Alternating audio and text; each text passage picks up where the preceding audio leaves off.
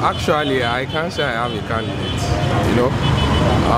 But if I'm to choose out of the 3 candidates we have, I'll go for Peter Obi, because in terms of credibility and in terms of what he has for us, he has been telling us what he has, and we can all see his credibility. But if you look at other candidates, the likes of Atiku, the likes of Tinubu, I would say Atiku is a little bit intelligent than Tinubu. It's not as if I'm trying to insult their personality, but based on what we have been hearing and what they have been saying, you know, how can you invite someone to a national TV and you throw different questions to that person?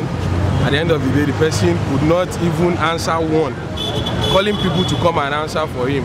So I don't think I can choose that kind of person as my candidate, because you are the one that will rule us, not people you are inviting. So if you are, I would say, how will I put it? That person should be able to tell me what he's going to offer me. I can't just vote for you because you are the creator of Lagos. In fact, he's not the creator of Lagos based on what he has been saying from past records, because he can't do it alone. So he's responsible for me. Someone I'm giving my vote should be responsible for me, should be able to tell me what he has for me, not inviting people.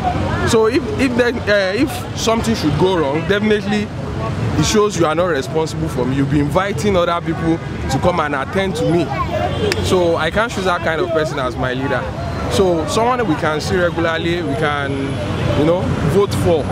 Someone we can see regularly, talk to, is someone I'll be able to vote for, you get. So, but with the look of things, you know, in Nigeria, there are so many people that will promise heaven and earth. At the end of the day, everything will still go back to the same thing. So that's why I said, for now, I don't have candidate, but if eventually I'm going to change my mind, I'll definitely go for Peter Obi.